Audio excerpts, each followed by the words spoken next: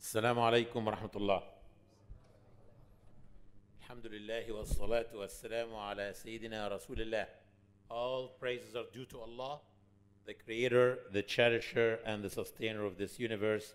And may his peace and blessings be upon his noble Prophet Muhammad and his companions and descendants and his followers. Dear respected brothers and sisters, Jazakumullahu khairan for coming. Alhamdulillah, we came to the final session. Actually, this is a combination of two short sessions. I will need 1 hour at least to 1 hour 15 minutes. So I'm just informing the chair not to stop me before that. And anyway, they won't close the mosque before that because, alhamdulillah, there is an event on the other room, human appeal.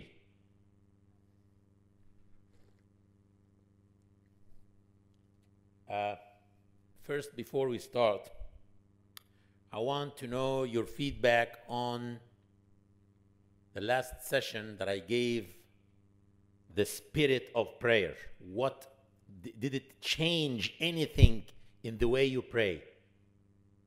Who felt an impact on the way he prays? Show me your hands. Alhamdulillah, many of you. Is it continuing now? Are you continuing this way? Alhamdulillah. So now I can say that we changed the way we read the Quran. We changed the way we pray. Alhamdulillah. Today we need to change the way we make dhikr also. And all of you remember this funny example that I gave before, that if I spill this water on the brother in front of me and to apologize, I tell him, sorry, like that 100 times. Of course, this is ridiculous. And of course, this is too offensive for him. He won't feel that I'm sorry. He will only feel that he wants to smack me in the face because this is the way I'm apologizing. That's exactly what we do with Allah. When we say, astaghfirullah, astaghfirullah, astaghfirullah, astaghfirullah, astaghfirullah, astaghfirullah, this way. And that's why Lady Rab'a al-Adawiyya said, Inna istighfarana yahtaju ila istighfar. Our istighfar needs istighfar. We need to ask forgiveness from Allah for the way we ask forgiveness from Allah. And same with everything. Actually, I wanted to tell you that changing the way you pray is a big achievement. Big achievement. Because the Prophet sallallahu alayhi wasallam said, إن العبد لا يصلي الصلاة لا يكتب له نصفها ولا ثلثها ولا ربعها ولا خمسها ولا سدسها ولا عشرها. That some people pray, but they do not get rewarded for their salah, neither for the half of the salah, nor for the 1/4 of the salah, nor for 1/5, nor for 1/6, nor for 1/10. Not even 1/10 of the salah. Some people get rewarded for why? Because they pray heedlessly. And the Prophet also has another hadith that he says, إِنَّمَا يُكْتَبُ لِلْعَبْدُ مِنْ صَلَاتِهِ مَا عَقَلَ مِنْهَا. A servant of Allah gets rewarded for what he concentrates, when he concentrates in his salah, when he prays with his khushu'. And subhanallah, we said before that, one of the main reasons Allah have made wine haram is in order to pray with khushu' and to understand what we say in salah. يا أيها الذين آمنوا لا تقربوا الصلاة وأنتم سكارى حتى تعلموا ما تقولون. O you who believe, do not approach prayers while you are intoxicated in order to understand all what you say. Alhamdulillah, we don't drink, and still we weren't even understanding what we pray. No, from now on, alhamdulillah, we will concentrate, we have to understand. This is very important. Now, let's take our lesson, the final lesson, which is called munajah, conversing, وذكر, hymning, ودعاء, and invoking ملك الأرض والسماء, the king of the heavens and the earth. We need to talk about munajah, conversing. What is munajah? And dhikr, what is dhikr? And the dua. Brothers and sisters, what is the main challenge which is challenging us?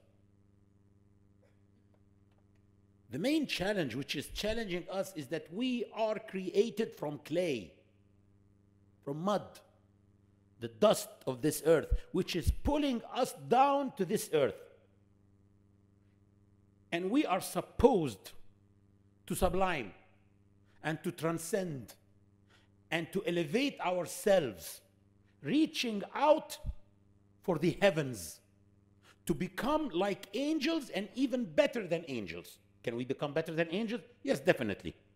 Allah subhanahu wa ta'ala said in Surah Al-Bayyinah, إِنَّ الَّذِينَ آمَنُوا وَعَمِلُوا الصَّالِحَاتِ أُولَٰئِكَ هُمْ خَيْرُ الْبَرِيَّةِ. Those who believe and do good deeds are the best of the creation.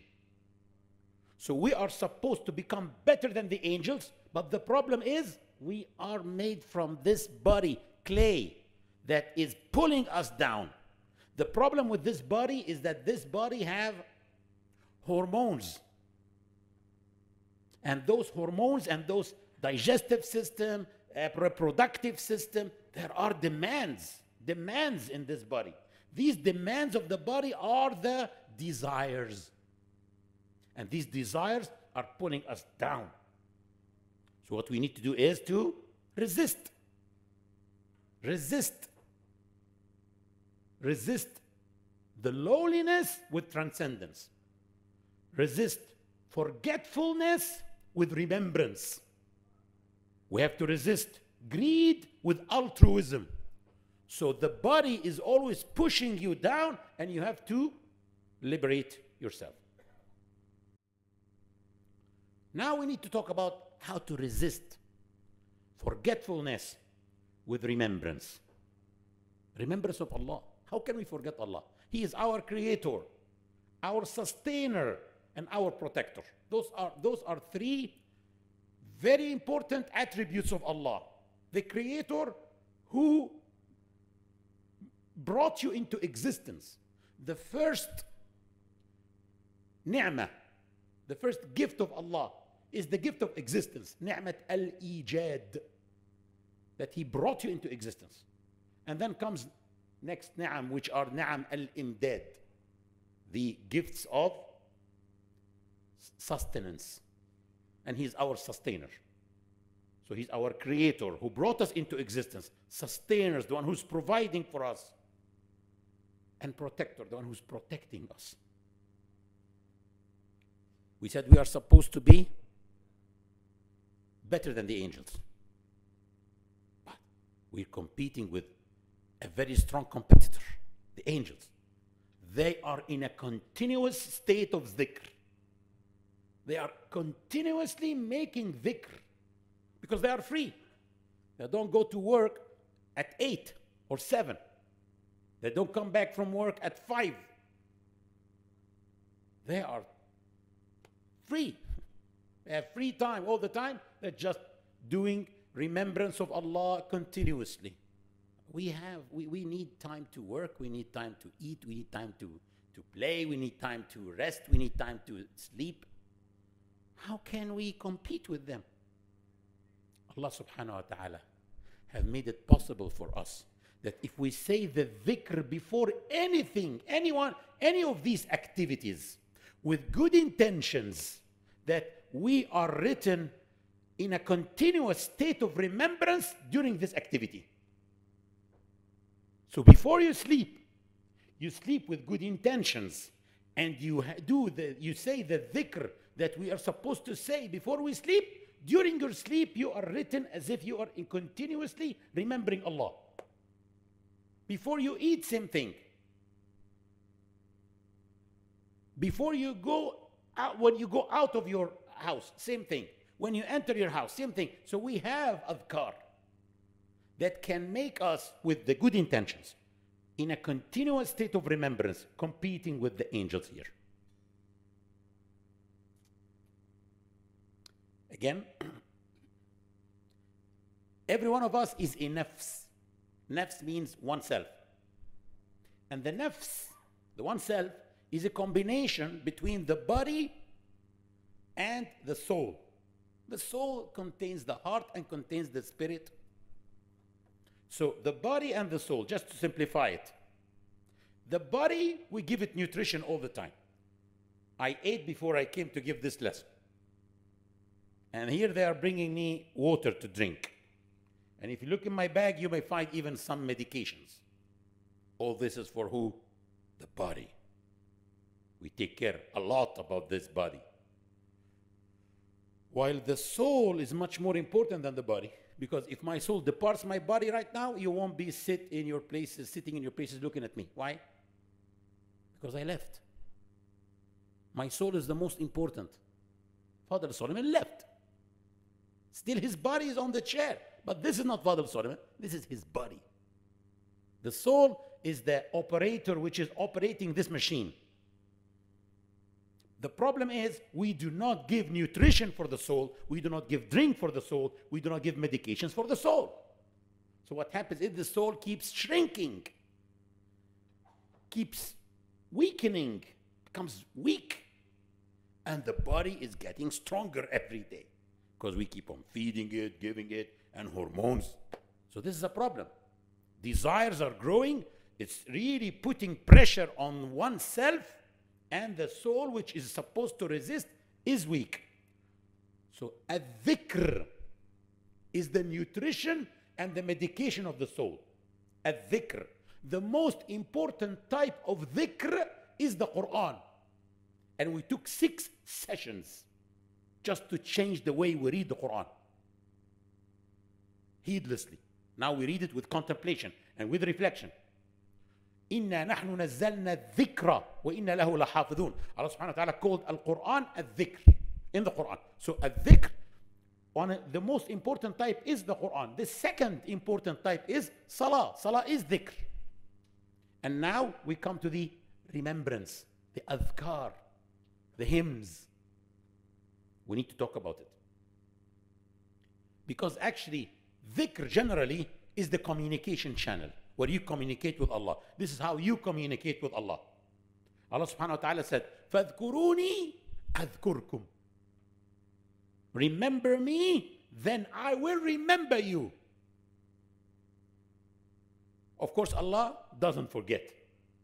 But here he means, if you mention me, I will mention you. Who are you to be mentioned by Allah? Subhanallah. Don't think that you are little. No. You are the Khalifa. You are a human being that Allah honored above all the creation, even above the angels. Allah have made the angels make sujood, prostrate themselves in front of our first ancestor, because we are his trustee on earth. And the Prophet ﷺ said a very important hadith about dhikr. He said, مثل الذي يذكر ربه والذي لا يذكره كمثل الحي والميت. The example of the one who mentions his Lord and the one who doesn't is like a living person and a dead person. So the one who doesn't remember his Lord, mention his Lord, is a dead person. The one who's not communicating with his Lord. You know, when they go to war, some of them come back alive, some of them come in bags, dead, some are taken prisoners, and some are called what? Missing in action. So some soldiers are missing in action. After some time, when they are not hearing anything about them, when the enemy says we don't have them in the list of the POWs, so they are considered dead. Their wives will get a divorce by the law, and their kids are considered orphans. They are considered dead, even though we can make sure that they are dead, even though they can be alive somewhere in a jungle or something, but they are missing because there's no communication with them. Subhanallah. the one who doesn't communicate with God, he's considered dead, missing. And Allah subhanahu wa ta'ala says, أنا عند ظن عبدي بي وأنا معه إذا ذكرني فإن ذكرني في نفسه ذكرته في نفسي وإن ذكرني في ملأ ذكرته في ملأ خير منهم. I am with my servant when he mentions me. If he mentions me secretly, I mention him secretly. If he mentions me among people, I mention him among a better group. How come? How come we don't keep mentioning Allah all the time if we know that He will be mentioning us by name? The Prophet ﷺ was asked an advice by one of the companions who went complaining, saying, "O Prophet of Allah, there's so many rituals now of Islam. Give me an advice. Which one should I stick to most?" He said, "لا يزال لسانك رطبا من ذكر الله." Keep your tongue continuously wet with the remembrance of Allah. Keep Allah in mind all the time. Keep Allah on your tongue all the time. But the way the Prophet used to do the remembrance was different from the way we do it. SubhanAllah, SubhanAllah, SubhanAllah, SubhanAllah. No. He did it with passion. Passion. Listen to what the Prophet ﷺ used to say after every prayer. This is in Musnad al-Imam Ahmad. He used to say, "Allahumma rabbana wa rabba kulla shay'in wa malikahu ana shahidun annaka anta ar-rabb wahdaka la sharika lak. Allahumma rabbana wa rabba kulla shay'in wa malikahu ana shahidun anna Muhammadan abduka wa rasulak. Allahumma rabbana wa rabba kulla shay'in wa malikahu ana shahidun anna al-ibada kullum ikhwa." Oh Allah. No. It says, "Oh my Lord, and the Lord of everything, I bear witness that you are the Lord alone, and that you have no partners with you." Listen, this is not dua. He's not asking anything here. He is doing what?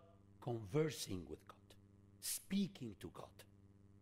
"Oh my Lord, and the Lord of everything in the world, I bear witness that Muhammad is your servant and your messenger." Okay, I can understand that I say, I bear witness that Muhammad is the messenger and the servant of Allah. But why is the Prophet saying so about himself? What does it mean when he says, I bear witness, that he himself saying that Muhammad is the messenger of Allah? It means that he is confirming that he is consistent in fulfilling his duty as a messenger, no matter the difficulties that he will face. He's insisting on doing his job. "Oh Allah, oh my Lord, and the Lord of everything in the world, I bear witness that all people are brothers." Brothers in humanity. Of course, brotherhood has different levels. The strongest tie, the strongest knot is brotherhood in religion. My brother in religion is dearest to my heart than anyone else. But this doesn't mean that there is not other levels of brotherhood. There is also brotherhood in, the fellow, Jazakallah khair. Like the nationals of the same country, people who belong to the same tribe or to the same country, even from different religions. And this is confirmed by the Quran over 20 times. وَإِلَىٰ عَادٍ أَخَاهُمْ هُودًا. Allah says, and to the people of Ad, pagans, I sent their brother Hud, a Muslim prophet. His brother in what? Not in religion, but not even in humanity also.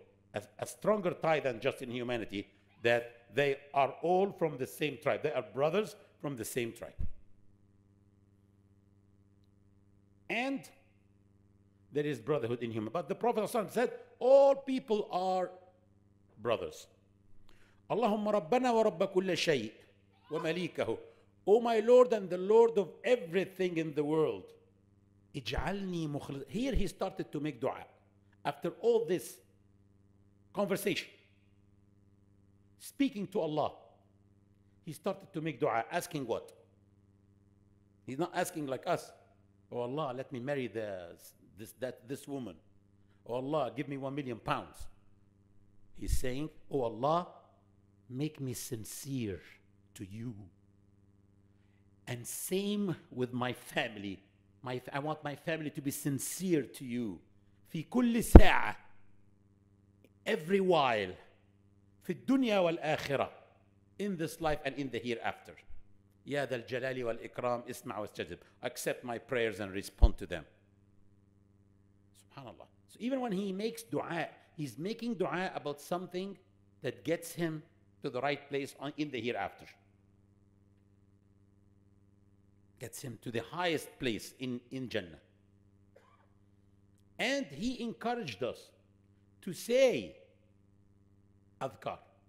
And the Prophet did not just say Subhanallah wa bihamdihi, Subhanallah al-Azim. No, he motivated us to say it by saying kalimatan, 2 words, khafifatani ala al-lisan, easy to say, which means literally light on the tongue, which means they are easy to say. Thaqilatani fil mizan, heavy in your scale on the day of judgment, which means very rewardable, brings you a lot of rewards. Habibatani ila ar-Rahman, and the most merciful, love them. What are those 2 words? So the Prophet is motivating us, making an introduction, so you feel like, hey, come on, say, what are they? I want to say them. Subhanallah wa bihamdihi, Subhanallah al-Azim. Many of us say Subhanallah, but they don't understand what does it mean, Subhan. Very important to understand. The word Subhan means I bear witness that Allah is perfect and He is above any human traits. No shortcomings, nothing. He is perfect. So the word Subhanallah wa bihamdihi, Subhanallah al-Azim means how perfect and exalted Allah is. Wa bihamdihi, just Subhanallah means how perfect and exalted Allah is. Wa bihamdihi, and I praise Him. Subhanallah al-Azim, how perfect and exalted Allah Almighty is. That's what it means. Say it with me. Subhanallah wa bihamdihi, Subhanallah al-Azim. It means how perfect and exalted Allah is, and I praise Him, how perfect and exalted Allah Almighty is. When you say something like that, you have to understand it. Very important. We can't say things that we don't understand. This is not our religion. One of the adhkar that the Prophet also told us, and inshallah you will receive an email tonight, inshallah, or maybe in the morning, inshallah, when the video is ready. And usually Brother Mahmoud, Jazallahu khairan, on your behalf, I want to thank him, because usually he used to finish the video editing by Fajr and upload it.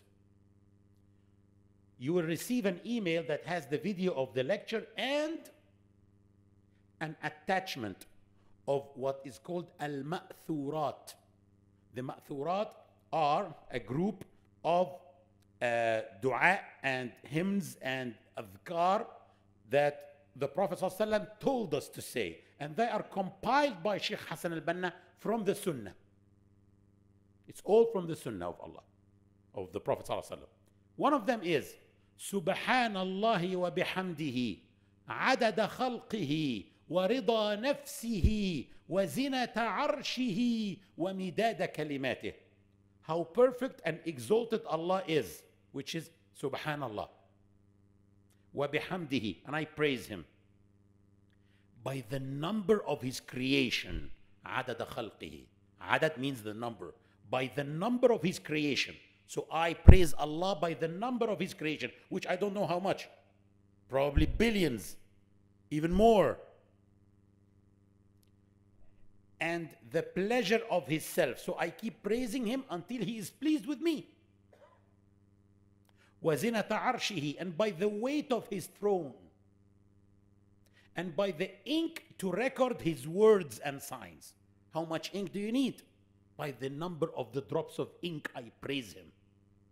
By the number of his creation, I praise him. And there's a story that says, the hadith that says, a servant of Allah once said, يا ربي لك الحمد كما ينبغي لجلال وجهك وعظيم سلطانك. O my Lord, all praise is due to you as is befitting to your glorious presence and your great sovereignty. So that was a problem for who? The angels. They couldn't know how to write it. They don't have that in the price list. They didn't know how many rewards should they give him. So they were puzzled. They went complaining, saying, "Oh Allah, one of your servants praised you in a way that puzzled us. We don't know how to write it." So Allah said, what did he say? And Allah knows what did he say, what he said. So they told him, he said, يا ربي لك الحمد كما ينبغي لجلال وجهك وعظيم سلطانك. O my Lord, all praise is due to you as is befitting to your glorious presence and your great sovereignty. So Allah told them, just write it as it is, and I will reward him on the day of judgment for that. How can we know that and we don't say this dhikr? This will be, inshallah, in the attachment with the email tonight. The way we say istighfar, the Prophet told us different ways of istighfar, but he said that the following way that I will tell you is called Sayyid al-Istighfar, the master of istighfar, the best way to do istighfar ever. It says, Allahumma anta rabbi, la ilaha illa ant, khalaqtani wa ana abduk, wa ana ala ahdika wa wa'dika ma istata'at, a'udhu bika min sharri ma sana'at, أبوء لك بنعمتك علي وأبوء بذنبي فاغفر لي. It means, Allahumma anta rabbi. Allahumma means, oh Allah. Anta rabbi, you are my Lord. When I say you are my Lord, here it means what? That I am confirming the lordship of Allah. La ilaha illa ant. There is no God but you. Here I am confirming the Godship of Allah. Khalaqtani. It means you created me. Here I am confirming that He is the Creator. Wa ana abduk. And I am your servant. I am your slave servant. Here I am confirming my servitude, al-ubudiyya, to Allah. وَأَنَا عَلَىٰ عَهْدِكَ وَوَعْدِكَ مَا اسْتَطَعْتُ. And I uphold your pledge and the evil that I have committed. Here, this is like I am giving the pledge to Allah, renewing my pledge to Allah and admitting the sins that I committed. أبوء لك بنعمتك علي. It means I acknowledge your blessings upon me and your gifts and grace upon me. Here you are acknowledging the gifts of Allah. And I acknowledge my sin. وأبوء بذنبي. And I acknowledge that I sinned, that I'm a sinner. So forgive me. A materialistic person may say, all this to say, so forgive me, I could have said it 30 times during this time. Again, people think about quantity. We want to worship Allah with quality worship. This is the quality of the adhkar of the Prophet sallallahu alaihi wasallam. It's true that you could have said 100 times astaghfirullah, astaghfirullah, astaghfirullah during this conversation with Allah. But actually, it is very important to speak to Allah first. Okay. And the Prophet said, and then the rest says, because no one forgives sins except you. فَإِنَّهُ لَا يَغْفِرُ الذُّنُوبَ إِلَّا أَنْتَ. And the Prophet said, the one who says this, مُوقِنًا بِهَا, with conviction, during the day, and he dies before night falls down, he goes to Jannah. And the one who says this during the night, and then he dies before the daybreak, he is in the Jannah. But he said, the one who says this, muqinan biha, with conviction. How can I just speak like that and you say that was with conviction? It was not with nothing. Not conviction, not understanding, nothing. It's not even respect to the one that you are speaking to.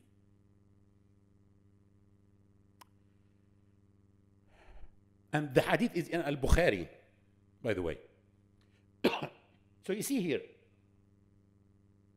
during these adhkar, some of us will feel that the heart is moving. There's some vibration in the heart now. When we listen to these adhkar, or when we say these adhkar with reflection. We said, the heart has what? The feelings, the emotions. This means that the emotions are moving now. This means the iman is increasing. We said before, iman, the iman that we need is increasing the iman in every single feeling and emotion in the heart.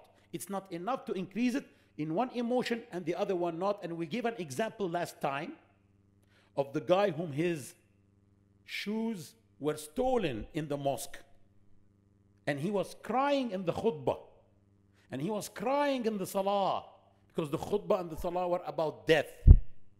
But when he found that his shoes were stolen, he kept shouting and yelling in the mosque. Why? Because he had increased the iman during the khutbah and the salah, increased the iman in the feelings of fearfulness, God-fearing. But it did not increase the iman in the feeling of acceptance. So we need to increase the iman in all the feelings. The Prophet ﷺ also gave us a very important dhikr. He said it is the cure of sadness and distress. Sadness and distress. Listen, brothers, there's a lot of stress on us in this society, this materialistic world.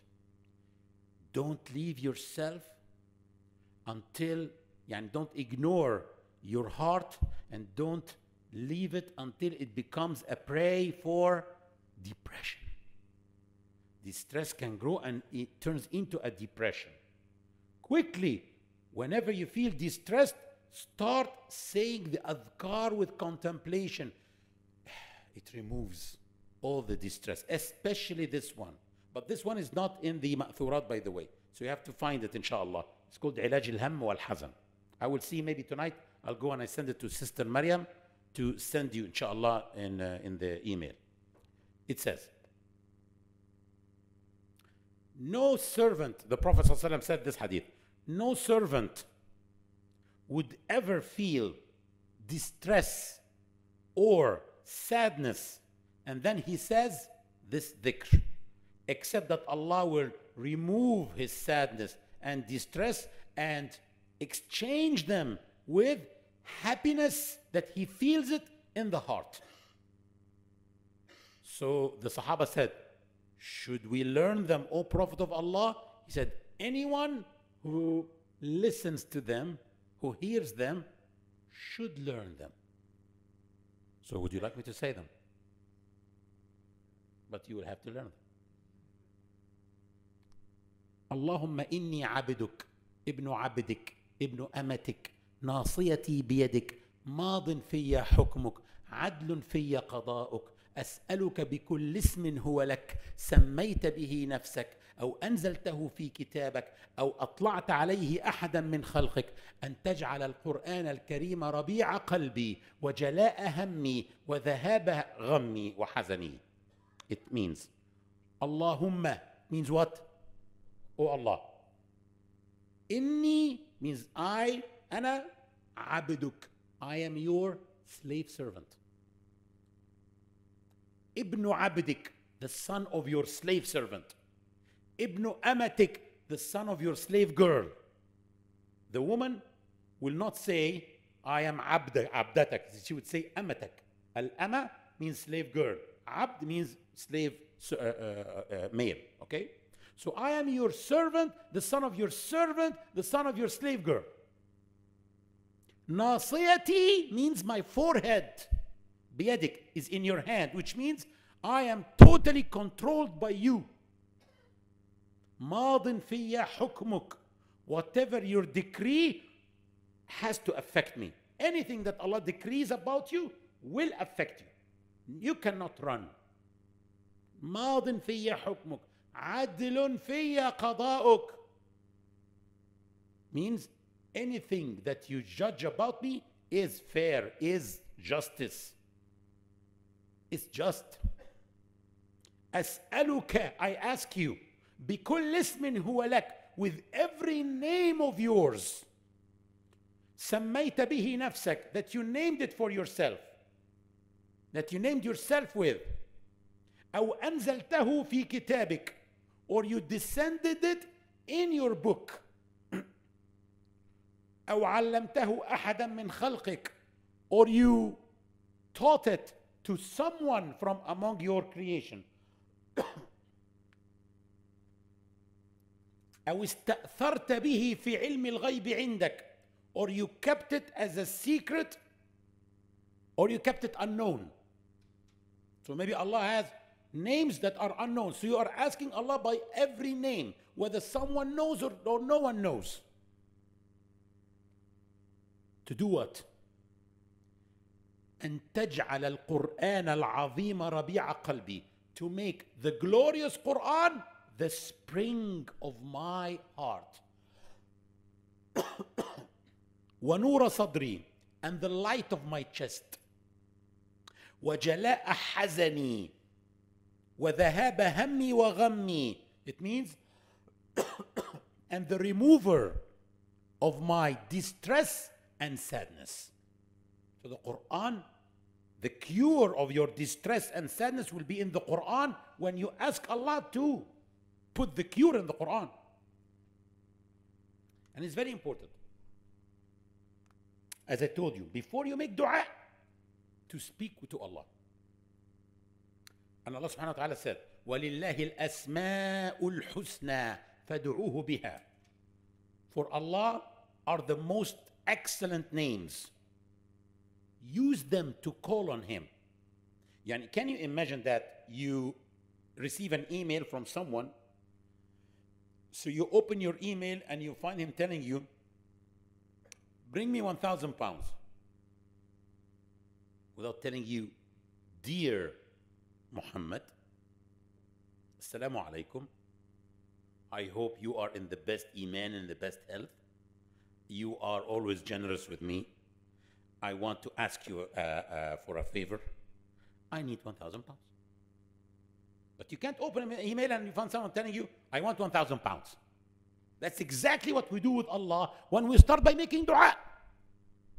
Oh Allah, I need this, I need that. Oh Allah, even when you say, get me to Jannah. No, there's a way to say, get me to Jannah too.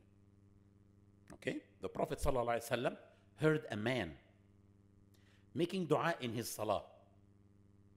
And he did not glorify Allah. And he did not say, Allahumma salli ala Muhammad wa ala ali Muhammad. He did not make dua for the Prophet saying, peace be upon Prophet Muhammad. So the Prophet said, عَجِلَ هَذَا. This man rushed. He should have not rushed like that. And then after he finished his salah, he called him. And then he told him or told someone else. This is what the narrator is saying. Because probably the Prophet told him, come. And then he started to talk to someone else in order not to embarrass the man. And he said, if any one of you prays, he should start by glorifying Allah Almighty and praising Him, and then say, Allahumma salli ala Muhammad wa ala ali Muhammad, and then ask whatever he wants. This is the adab. Actually, you start by talking to Allah, glorifying Allah. But why do you make dua for the Prophet? Because it is an accepted dua from anyone, even from a kafir. If a kafir says, may peace and blessings be upon Muhammad, Allah will accept this dua. So don't start except with an accepted dua, guaranteed accepted, and then continue, push your dua with it. It's an art. And you need to see how the other, even, this session was longer than this. It has different examples from different prophets, but I chose Prophet Ibrahim, how he conversed with Allah. He said in Surah Ibrahim, verse 38 to 41, ربنا إنك تعلم ما نخفي وما نعلن وما يخفى على الله من شيء في الأرض ولا في السماء الحمد لله الذي وهب لي على الكبر إسماعيل وإسحاق إن ربي لسميع الدعاء. It means, oh my Lord, you know what we hide and what we announce. And nothing is hidden from you in this heavens or the earth. All praises are due to Allah who granted me in an old age Ismail and Ishaq, Ishmael and Isaac. Inna Rabbi lasami'ud da'a. My Lord responds to prayers. And then he started to make dua. What did he say? He didn't say, oh Allah, I want to marry Hajar. He said what? رب اجعلني مقيم الصلاة ومن ذريتي ربنا وتقبل دعاء. Oh Allah, let me be among those who establish the prayers. To pray right. To pray the right way. Allow me to be among those who establish the prayers and my offspring. So he's making dua for himself and for his offspring to be among those who establish the prayers. ربنا اغفر لي ولوالدي. Oh Allah, forgive me and forgive my parents. وللمؤمنين يوم يقوم الحساب. Don't forget all the believers in your dua. Because again, this is an accepted dua. When you make dua for others, the angels say Ameen. وَلَكَ مِثْلُهُ. And the angels make dua for you saying, and may Allah give you the same.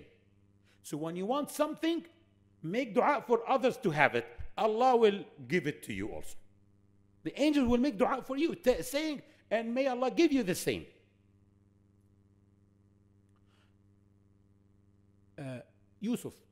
Prophet Yusuf said, رب قد آتيتني من الملك وعلمتني من تأويل الأحاديث فاطر السماوات والأرض أنت ولي في الدنيا والآخرة. And then he made dua, توفني مسلما وألحقني بالصالحين. He said, my Lord, you have given me authority.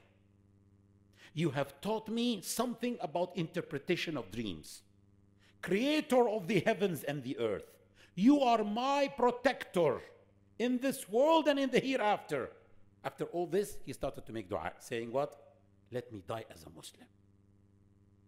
Prophet Yusuf, the most noble. When the Prophet ﷺ said, was asked, who is the most noble? He said, he's Yusuf. He didn't say I. Can you imagine this? How humble was the Prophet ﷺ?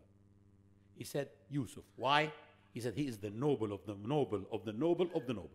Son of the noble, son of the noble, son of the noble. Why? Huwa al-Karim ibn Karim. Why? Because he is a prophet, son of a prophet, son of a prophet, son of a prophet. 4 generations of prophet. Yusuf, son of Yaqub, son of Ishaq, son of Ibrahim. Yusuf is saying, oh Allah, allow me to die as a Muslim. Just to understand how big is the gift of Islam. Prophets are asking Allah to die as Muslims in devotion to Allah. وَأَلْحِقْنِي بِالصَّالِحِينَ. And join me with the righteous. Not considering himself righteous, not considering that even he deserves to be among the righteous. He says, and allow me to be with them. Prophet Yusuf, see how humble they are. Wallah, just because we come to pray in the mosque and we started to read Quran for an hour every day, we started to look high at ourselves. We are saints. Look at them and how humble they were, and how down to earth they were. Look at the Prophet ﷺ, how he used to converse with Allah. He used to say, Allahumma innaka tasma'u kalami. This is Prophet Muhammad. Oh Allah, you hear my words. وَتَرَى مَكَانِي وَتَعْلَمُ سِرِّي وَعَلَانِيَتِي. And you see me where I am. And you know what I conceal in my heart and what I announce in public. وَلَا يَخْفَى عَلَيْكَ شَيْءٌ مِّنْ أَمْرِي. Nothing of my matters is hidden from you. وَأَنَا الْبَائِسُ الْفَقِيرُ. And I am miserably in need. المستغيث المستجير, asking for help. الوجل المشفق المقر المعترف إليك بذنبه. I am scared, I am frightened, I confess my sins, and I ask you for help. أسألك مسألة المساكين. I ask you like a poor person. وأبتهل إليك ابتهال المذنب الذليل. And I beg you like a humiliated sinner. وأدعوك دعاء الخائف الضرير. And I pray to you as a scared blind person in the darkness. دعاء من خضعت لك رقبته. A prayer of a submitter. وذل لك جسمه ورغم لك أنفه. Who submits with all his power to you and humbles himself. This is how the Prophet used to speak to Allah before asking anything. And of course, when he asks, he will ask something about the hereafter. When he was chased by the kids and the criminals in At-Ta'if, stoning him, calling him bad names, it was very humiliating. Try to imagine this. Kids and criminals and thugs running after the Prophet. He's running from them, stoning him, calling him bad names. Very humiliating. Then he sat down in a garden and he said, Allahumma ilayka ashku da'fa quwwati wa qillata hilati wa hawani ala nas.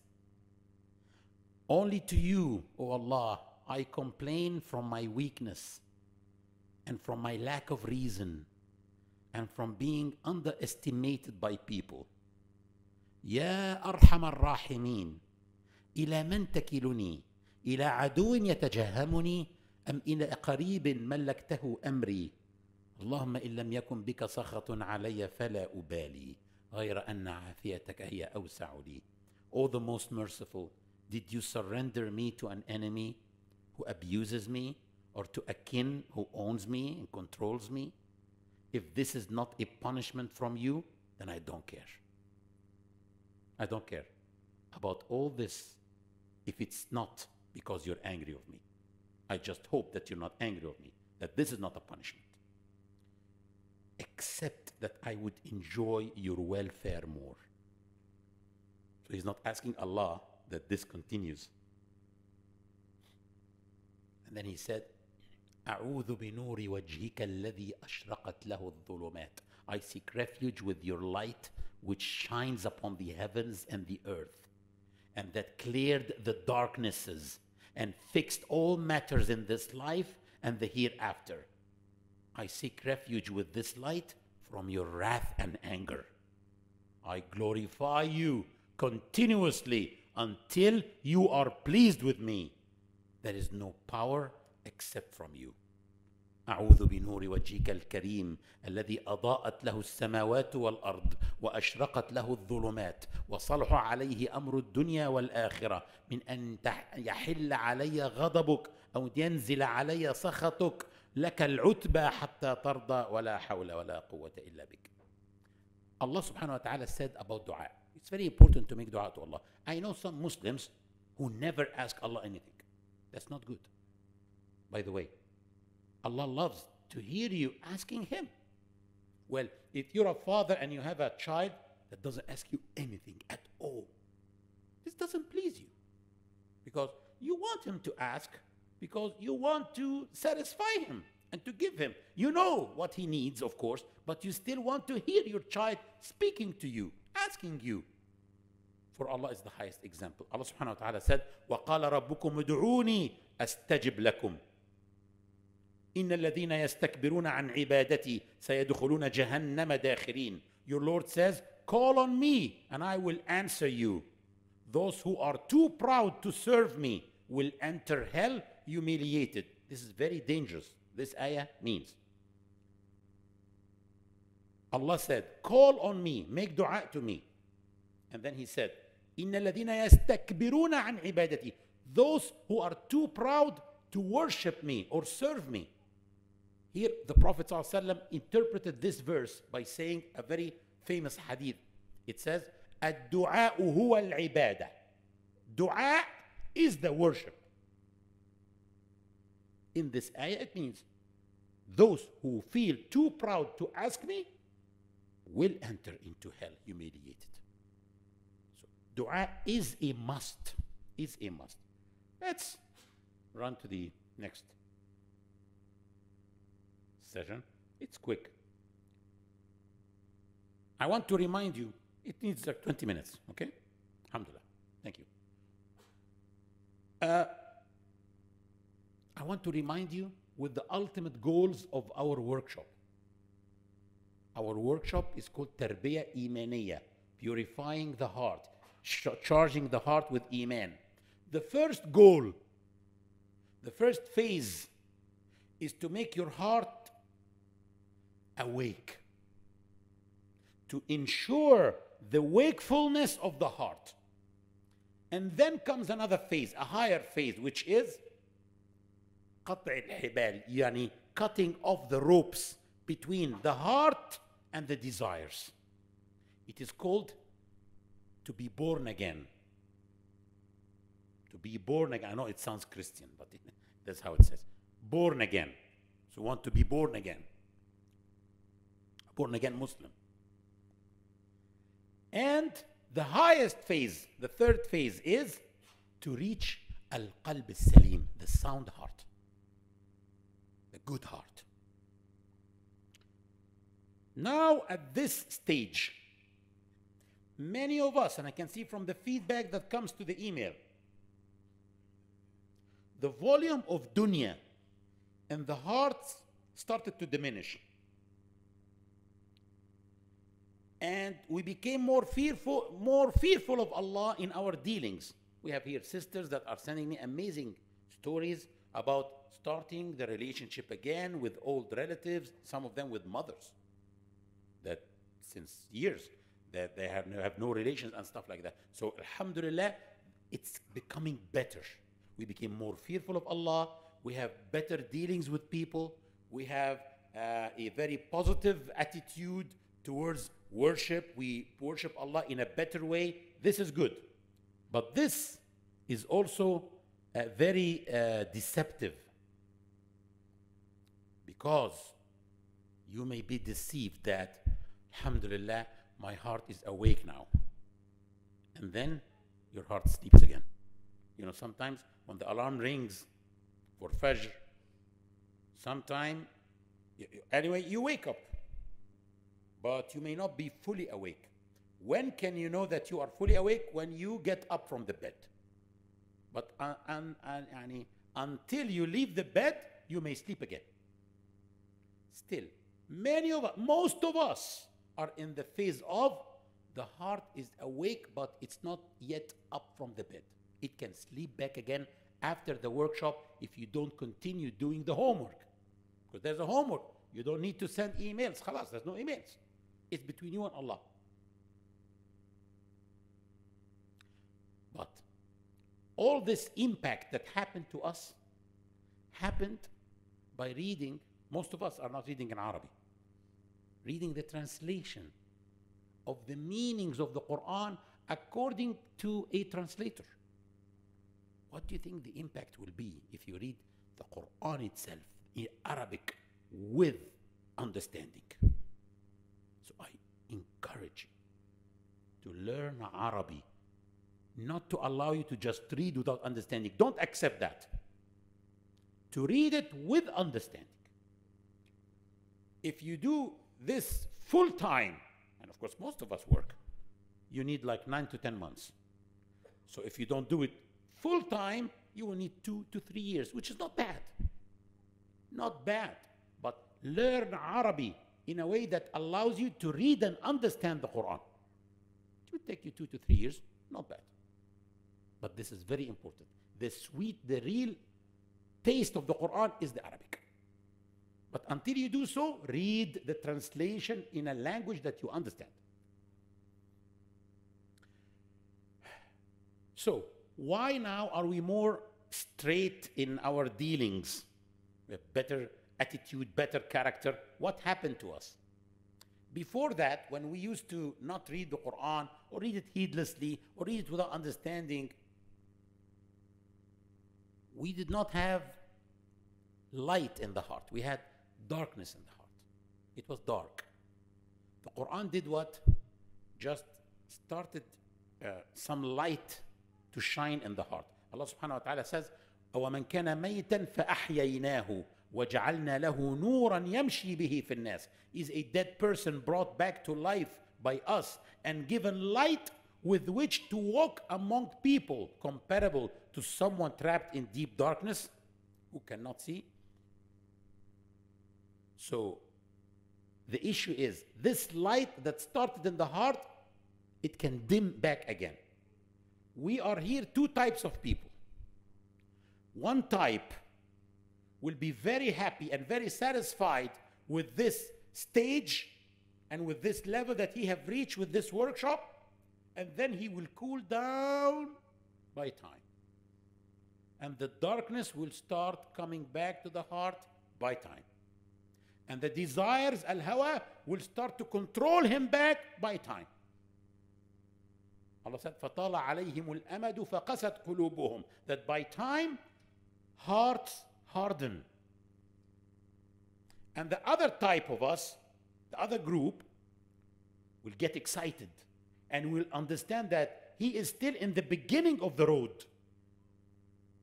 So he will continue his way to Allah, realizing that this is just the beginning. This is just the start of his way to Allah. On his way to Allah, he will increase all the time fearfulness. Dunya will keep on becoming smaller and smaller all the time in his eyes. And he will always have death in mind and getting ready for death before it happens. And the Prophet ﷺ was reciting the ayah, أَفَمَنْ شَرَحَ اللَّهُ صَدْرَهُ لِلْإِسْلَامِ فَهُوَ عَلَى نُورٍ مِّن رَبِّهِ. It says, what about the one whose heart God has opened in devotion to him, so that he walks in light from his Lord? The Sahaba said, how can the chest expand? How can the heart be opened? The Prophet said, if the light enters the heart, the chest expands. The Sahaba said, what is the manifestation of this? Is there any signs? The Prophet said, yes. الإنابة إلى دار الخلود والتجافي عن دار الغرور والاستعداد للموت قبل النزول. Giving more attention to the eternal abode. When you keep your eye on the akhirah, the hereafter, and when you more than the abode of delusions, which is this life, and you get ready for death, this means that your heart has opened. Light is in your heart now. That's why the Prophet said, كن في الدنيا كأنك غريب أو عابر سبيل. Act in this life as a stranger or a wayfarer. What does that mean? If you check into a hotel for a night, you are using the furniture in the room, the tools, but you are leaving them tomorrow before 11 a.m. So it's not your furniture. It's not your tools. You're just using them temporarily. Same thing. Your car is not your car. Your bank account is not your bank account. Everything that you are using in this life, thinking that it's yours, it is not yours. You are leaving it. Your house is not your house. You are a wayfarer. You're just someone passing by. You're a traveler. That's why when the Prophet ﷺ was sleeping on a straw carpet and there were scars in his back, Umar entered and he said, "Oh Prophet of Allah, why don't you tell us to bring you something more comfortable?" The Prophet said, "Hey Umar, mali wa dunya, what do I need from this life? My example in this life is like a traveler who is traveling in a hot summer day, and then he found a tree, so he rested for a while under the tree, and then he went on his way. This is life. Just a tree where we find on our way, we sleep under the tree for a while, or we take some rest, and then we continue on our way to Allah." So, we mean Iman that we need is that the heart becomes fully awake. When does the heart become fully awake? When the space of love of Allah in the heart is bigger than the space of the love of anything else in all the emotions. Not in one emotion, not in two emotions. When all your emotions, you feel that the love of Allah is bigger than the love of anything else, here, it means that your heart is now fully awake. Okay. How can I know that my heart is fully awake? Do you remember the wish list? The wish list, which we said, okay, I take it.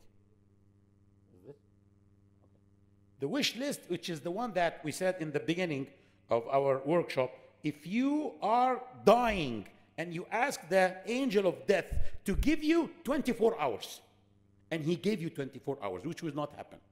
What are the wish lists? What do you wish to do in those 24 hours? All the things that you need to fix in this life. If you can now do the wish list, then your heart is fully awake. If still there are things that are difficult, then your heart is not fully awake.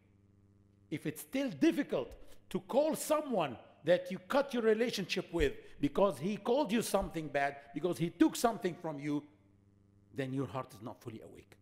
When you're not yet ready to say, "I forgive you," while you ask forgiveness from Allah, then your heart is not fully awake yet. The second phase that you can reach after reaching the wakefulness of the heart, which actually is something that can happen to you if you continue doing the homework, maybe within few months. And then you can reach the second phase, which is to be born again. How can you be born again? When the love of Allah overwhelms your heart, and nearly dunya becomes nothing, nearly nothing in your eyes. And your heart, and it actually, dunya becomes insignificant. And the heart becomes very sensitive, gets emotional when it hears words of wisdom. And when you make sujood, you feel that your heart has made sujood with you. This is the second phase, which is a very high phase. And then comes the last phase, inshallah, which is the sound heart. The sound heart is when you worship Allah as if you see Him. As if you are 1000% sure that He exists. In your dealings, you know that He exists. When you are alone, better than when you are among people. When you don't do the sins that you do alone. The true Iman is when a person believes that no one could have prevented what happened to him. So anything that happens to you, you really believe that no one could have prevented it. At the same time also, no one could have done to you what Allah waived from you. So when you fully trust that everything is by the command of Allah. What is the manifestation? What is the sign of this? Those are the people who are called godly people. Rabbaniyin. Allah says in the Quran, وَلَكِنْ كُونُوا رَبَّانِيِّينَ. But be godly. What do you mean godly person? A godly person, he may not be handsome. As the Prophet said, رُبَّ أَشْعَثٍ أَغْبَرٍ. He may not be handsome. مدفوع بالأبواب, may not even be allowed to enter to some places while others are welcomed. Okay? Very humble people. But they have strong relationship with Allah, that if they ask Allah anything, Allah will respond to their dua. So Iman is a plant. The plant needs a seed and water. The seed is trust. If you have trust in Allah, this is the seed. But you need to water the seed with the good deeds in order for the plant of Iman to grow in your heart. So you need to do good deeds a lot. Good deeds with good intentions and the seed of trust of Allah. So the last thing, the concept of salvation. Christians believe that if you believe, you are saved. Muslims believe, you believe, you're not saved yet. Because the salvation in Islam is a bird that flies with two wings. With one wing, it will fall down. Al-Iman, faith, wal-amal al-salih, good deeds. You need to have both Iman and good deeds. So anything good deed that you do, you should have also the heart action. So there should be physical action, heart action. For example, istighfar, it is physical. Astaghfirullah, this is physical that you do, okay? There should be heart action, which is regret. The emotions of regret should be working when you say istighfar. If, for example, you are humbling yourself, you can be humbling yourself just to show off. People will say, this is a very humble person, and you like people to say so. No, you should really feel that you are less than the others. Others probably are better than you. Without Allah, you are nothing. You really feel helpless without Allah. This means that you are really humble. If you give gifts to people, if you go to visit people, there should be also some feelings toward the people, that you love those people, you like those people, so there should be feelings of love and passion towards people. This means that the heart should be always in action with your physical actions. Brothers, we are like a calendar. You know, the calendar, some time ago, it was like a paper calendar. Every day we remove one page, right? If you remove a page by mistake, you can't get it back. We are just this paper calendar. Every day there is a page removed. And by time, it will be finished. We are just this calendar. So, we have a homework until we die. Not for next week. You don't have to send emails anymore. I would encourage you to send an email tonight saying, thank you, Sister Maryam, because she spent nights, actually. Every day, she is just taking your emails, transferring them into a Google document that I see from anywhere in the world, actually, by accessing this document. You can just say, thank you, Sister Maryam, Jazakallahu khairan, or something, and make dua for her, and for Brother Mahmoud, inshallah. Our homework is, every single day we have to read Quran. This is the power that we get. Don't unplug yourself by skipping one day. Every single day, around 60 minutes. If you are busy, 40 minutes with contemplation and reflection. Every single word, every single letter in the Quran can benefit you. Find the benefit. Salah should be with khushu'. Salah should be with consciousness of Allah. You should always ask Allah to fix your heart. Al-ilhah ala Allah. Ask Allah a lot to fix your heart. Make dua Allah to give you a sound heart. And we have to do adhkar in the morning and the adhkar of the evening with contemplation. And I'm sending it to you, inshallah, in an attachment today. And don't forget to look at the creation. These days there are daffodils and there are roses, beautiful, very beautiful flowers. Every flower, wallah, I can stand looking at it for 5 minutes or 10 minutes. Remember the creation of Allah and how perfect Allah is. And how perfect the creation of Allah is. This way, you are actually charging your heart with Iman. Like that, we finished the first workshop. The brothers told me that I should give the second workshop, which is another 8 weeks, starting the 9th of May, which is called the Spiritual Purification. This deals with something else, deals with your ego, and deals with humbleness, deals with sincerity. This is something separate, but you have to continue doing this homework forever until you die, inshallah. Jazakumullah khair.